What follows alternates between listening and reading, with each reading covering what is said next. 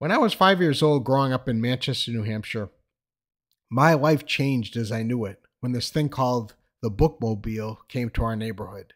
It would park right on the top of a hill every other Wednesday, and I had this great anticipation and excitement for it. Looking back, it was an important time in my life because it was the first introduction, to like reading that I had and books. I just remember running out of my house, running up the hill, and going right into the bookmobile, and it would smell musty, and the woman, the librarian that worked there, she wore a lot of perfume, and I'm asthmatic, so it'd be like coughing.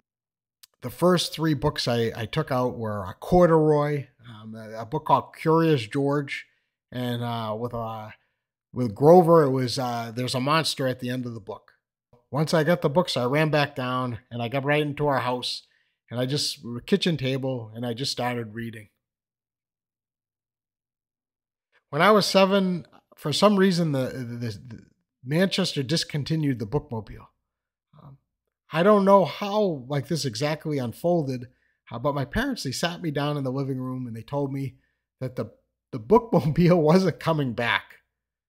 I had, I was 7 years old. I had a hard time accepting this.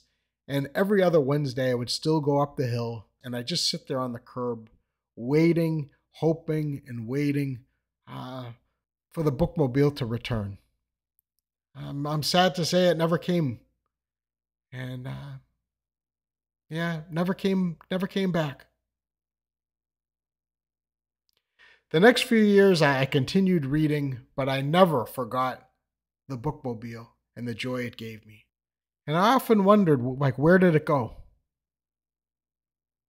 One late August night, when I was 10, my mother was driving me to the Little League banquet we were having at Memorial High School. And we were like a block away. We had the windows down. And in the air, you could smell it. It was this distinct, incredible smell in the air. And I was trying to figure out what it was. And that's right when we pulled into the parking lot. And I was both shocked and fascinated with what I saw in front of me. The bookmobile.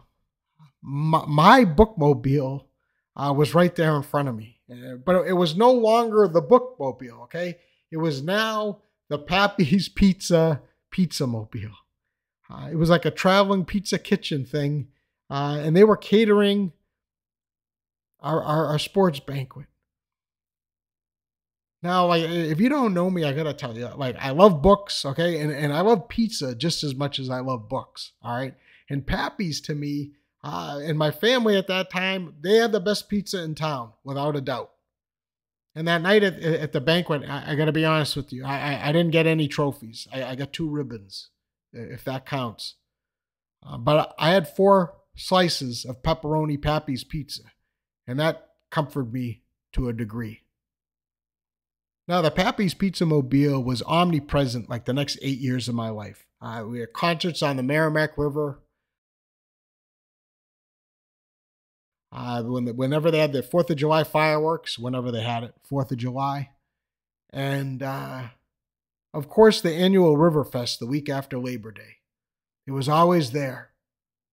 And most importantly, the Pappy's Pizza Mobile was always at our sports banquets. The Pappas family that ran Pappy's Pizza and the Pizza Mobile, they really cared about the youth in our community.